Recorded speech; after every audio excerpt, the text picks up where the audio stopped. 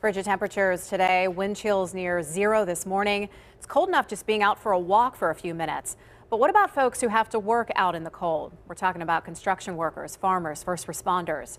Jessica Guay spoke with some of them today about what they're doing to stay warm. Hi, Jess. Hey, yeah, a construction crew actually told me today the heat is in the tools, which means the harder you work, the warmer you'll be, which is something I definitely need to remember when I'm really cold out reporting. And even though they're pretty much used to working in frigid temperatures, OSHA is still reminding them of the health risks. Now, J. Francis Company is a remodeling company based out of Pittsburgh's north side. Some of their employees were working on a home in Venetia, Washington County today. We caught up with them there. They tell me they wear several layers of clothes, take breaks next to a kerosene space heater, and just keep moving. Firefighters also have to brave the cold. North Strabane Assistant Fire Chief says that they have to use a lot of manpower to take turns getting warm at fire scenes.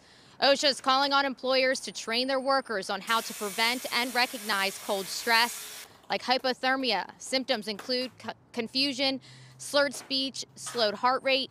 Trench foot symptoms include redness, swelling, and blisters. And frostbite. Signs are numbness, red skin develops gray-white patches. You want to look out for that and can start to feel firm. Frostbite can set in pretty quickly, especially in your fingers and your toes.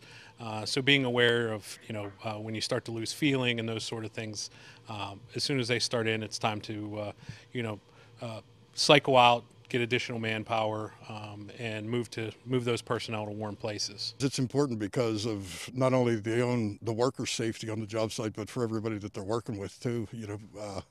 Or it could be detrimental, if people aren't keeping up on how they're feeling, throughout the temperatures.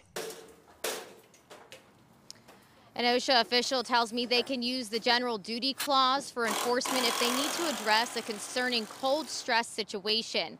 Firefighters tell me that everyone should be mindful when it's really cold outside, not just workers. They say to limit exposure time and get back inside as soon as you can. Reporting live, Jessica Guay, KDKA News. Good advice. Thank you, Jess.